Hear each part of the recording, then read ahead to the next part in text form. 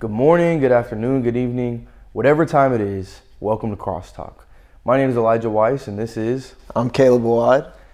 My grandfather, Dr. Randy Weiss, says a lot of things. And today, me and Caleb are going to break down his most recent episode and say what we got from it and what God spoke to us. First of all, I want to say, this guy is a man of order. Yeah. Every day, doesn't matter where he is, Bible, coffee, sitting down somewhere. I really appreciate it because for me, it's kind of like, that's what I want to be. Yeah. I want to have so much, awe and reverence for the Word of God that he's been following Christ for 50 years. And still, every single day, Bibles, studying. It's like, I'm a pastor's kid. So often as Christians, it's like, I already heard that story. I already know this. And that's not the case. Like, the Word of God is alive, living, active, sharper than any two-edged sword, piercing through bone and marrow, spirit, and like crazy that he is living that out, I mean, for me, it's hard to just even sit down every single day and read my word. But this dude's been doing it for 50 years. Yeah. 50 years, that's crazy. 50 years, he wakes up, sits down with his 4 Bibles, his journal, and his coffee. It just reads it's routine. I try to get in that. I admire him for that. I mean, that's just and crazy. Even further than that, it's like he doesn't take it's not a job to him. No, it's not like I have to read my Bible. No, he genuinely loves sitting and studying. I've been on, he's my grandfather. We've been on vacations together with the whole family, and every single morning, if I happen to wake up early, because this guy still wakes up, he doesn't sleep in. If I happen to wake up early and walk out on the porch, sitting there, Bibles, journal. He doesn't take a break, It's crazy. That's literally how I want to be. I want to be so in love with God that it's not a job. It's not. I feel like so many of us take it as a chore. Facts. We have to read our Bible. Facts. We have to pray. Facts. It's not a chore. We do it because we love God. That's how I want to be for it. And the crazy thing is, he is. It almost takes a certain amount of humbling yourself. Yeah. Because it's so easy. Like we've talked about, as Christians, it's so easy to just say, man, I've heard the story of David and Goliath. I've heard the story of Samson. Yeah. I heard him come in one time. We have a program out. Go look at it. It's called Samson and the Jawbone of a What. That program went out. He came in here and he read his journal on what he studied about Samson. And he got something completely different than I have ever heard. The countless amount of times that I've heard the story of Samson, I've never heard it the way that he explained it. And it's crazy because it's so easy for us as Christians to be like, I already know what happens. I already know the meaning of it. No, you don't. God can speak to you more. God can tell you more about it. And it's crazy to me that he is living proof of that. Literally. 50 years, you know how many times he probably read the story of Samson? He probably reads that Bible at least once a year. Cover to cover. More than that. Yeah, so he's heard the story of Samson quite a few times. Yeah. That's just crazy. And even further than that, and it's honestly if you think about it, this is one real vacation that they got to enjoy. Yeah. And still he ministry. Bro, that's crazy. And that wasn't even his goal. It wasn't let me go preach to this person, let me go speak. God sends the people. He talks in the program at the beginning, he says, we have to be open and ready to listen to the Lord. Yeah. All he does is sit there and study the Word of God, and the Lord sends people. And there's some programs that they haven't heard, or some journals to where when I tell you I've only been here a couple of weeks, literally I've heard him go through countless journals of just him interacting with people. Every day is something new. And I'm like, how old are these? He's like, oh, this was just last week. I was like, yeah, no way, bro. You're telling me all this, that is crazy. If there was a TV show reenacting what happens, I would watch it every single day, bro. Religiously. Weekly, I would be Journals with Randy Weiss. Let's go watch what happened today. It's unreal, honestly. Yeah. The amount of ways that God sends people, and all he's doing is sitting there reading his Bible. And he says something at the beginning of the episode. He's talking about we have to be open to the voice of God. We have to be ready to move when God sends someone. And that's all he does. He just listens. And, God is good, and people's lives are touched because of it, which is crazy. You know, this program that just went out, he talks about 2 different people that came up and spoke to him while he's reading. Same day. On the same cruise, bro. Same cruise. Like, that's crazy, Same bro. cruise, same day. First of all, that's only one journal. We recorded like 4 or 5 that day. And all there was from like that same vacation. all from that same like, probably in the same week. Yeah. And there was like 6 people, more than 6 people. There was countless number of people. And if you think about this specific episode, like in a matter of an hour, probably 2 people were ministered to because he was open and ready to move when God sent someone. All he did was sit there and read. Yeah. One thing that he said though, whenever the lady and Chris came up to him and was like, "Are you a pastor?" He was like, "No, I was just a guy whose life was changed by Jesus." I was like, "Wow, bro! Like that speaks volume right there, 100%. Bro.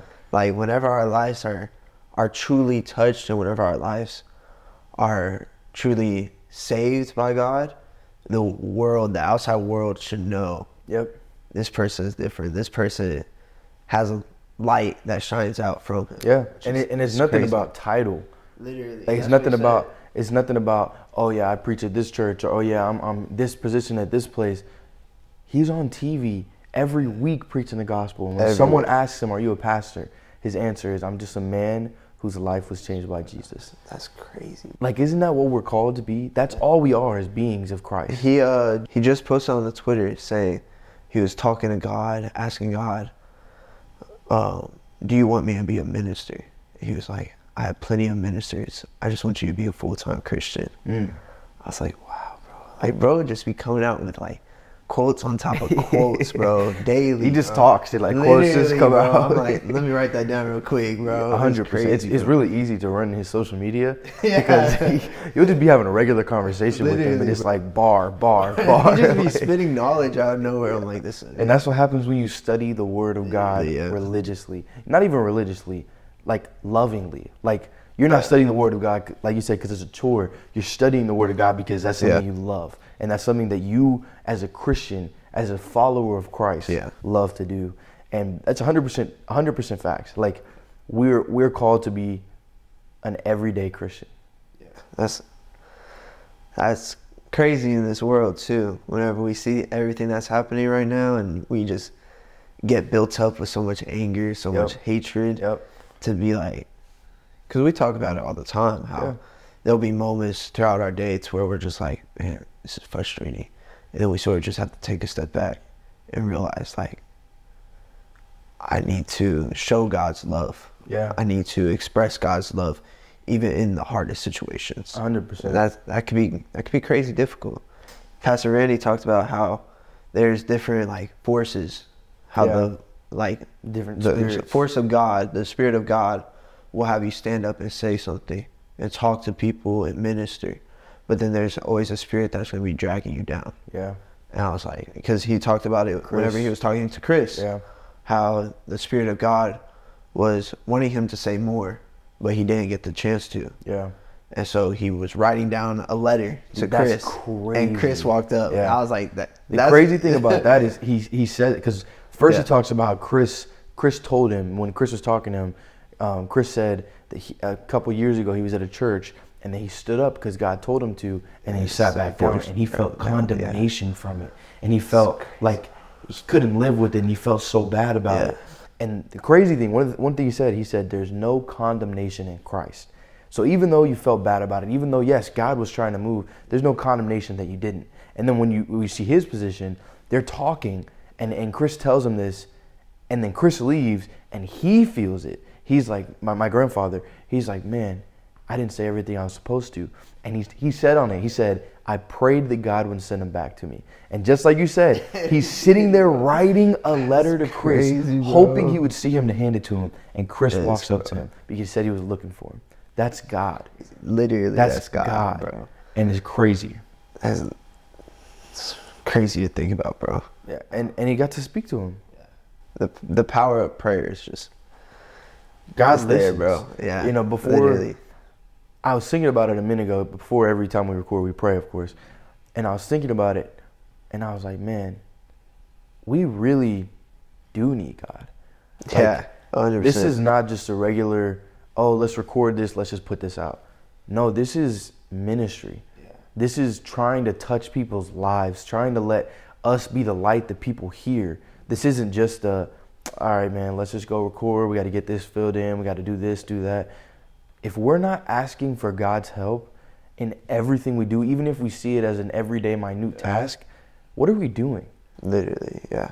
He was saying that, he said something, he said, people are trying to use this as a sounding board. Yeah. And you're a lousy sounding board if you're talking. Yeah. And that's so true, because how often, you know, it's so much easier, in Chris's instance, it's so much easier to spill your guts to someone you don't know. To someone you just met on a cruise, reading the Bible. It's so much easier to really talk about how you feel, or what you feel about Christ, or how you feel with, you know, your relationship with God, because you don't know the person. You're not going to see them again. And as Christians, if God sends someone and they're just trying to talk and that's their therapy right there in that moment, and we're just called to listen, and we're just sitting there talking like, oh yeah, you got to do this. Oh yeah, you got to do this. That's not the help that God is trying to help us give. 100%, 100%. And it's really, really encouraging that even with all this wisdom, even though he probably knows every Bible story, he doesn't sit there and tell them, you got to do this, you got to do this. He doesn't sit there and say, oh yeah, I've been in ministry for 50 years, I'm a pastor, this and that. No, he sits and he listens. And you will never know all he does. Chris might be watching this episode and he's going to be thinking, is that the same guy? And he'll never know if he doesn't see that episode that he was talking to someone who's been in ministry for 50 years and is a TV minister and is speaking at churches and has been doing this for 50 years. He would never know, because that's not what we're called to do. We're not called to speak. We're not called to boast. We're not called to fix all their problems. We're just called to listen and called to just do what God asks us to do. If God says talk, we talk. If God says listen, we listen. But it's crazy that we always want to take it into our own hands, take it into what we think is right. Yeah. And that's not what we're called to do. We're lousy sounding boards if we're talking. That's going to go out on Twitter, bro. That's going out on Twitter. The conclusion to all this is that God is good. God is good. Every time. And every time. God is good. And even in 50 years of ministry, we're never supposed to stop learning. We're never supposed to stop seeking. We're never supposed to stop listening. And I think for me, that's the biggest takeaway from this program is, what are we doing? Who am I that I think, oh, I already know that Bible story. Oh, I already know what this verse means. When this man right here, my grandfather, has been doing it for 50 years and he can still learn from it. Who am I to think that I know it all? Who am I to think that I can fix every problem? True. I really like talking about what we get from the episodes, because a lot of times it's easy, you know, we're behind the camera sitting there, and I mean, we record for hours at a time. Hours, bro. And it's really easy to, you know, kind of let it become like, oh, this is just an everyday thing, or oh, this is just a regular recording. I like sitting here and dissecting what we learned. Yeah. Because that's exactly what it is. It's teaching. We're learning from these simple stories, and it's really encouraging. So I want to encourage you, if you haven't seen the episode, go hit the link on our YouTube. It'll be in the description. It's called Summer Vacation and a Message to Chris. If you haven't seen it, go check it out. It's a really good episode, and I encourage you just to try to see what you can learn from it. You've heard what me and Caleb have learned from it, but try to see what you can learn from it, what God speaks to you. Until next time, shalom and God bless.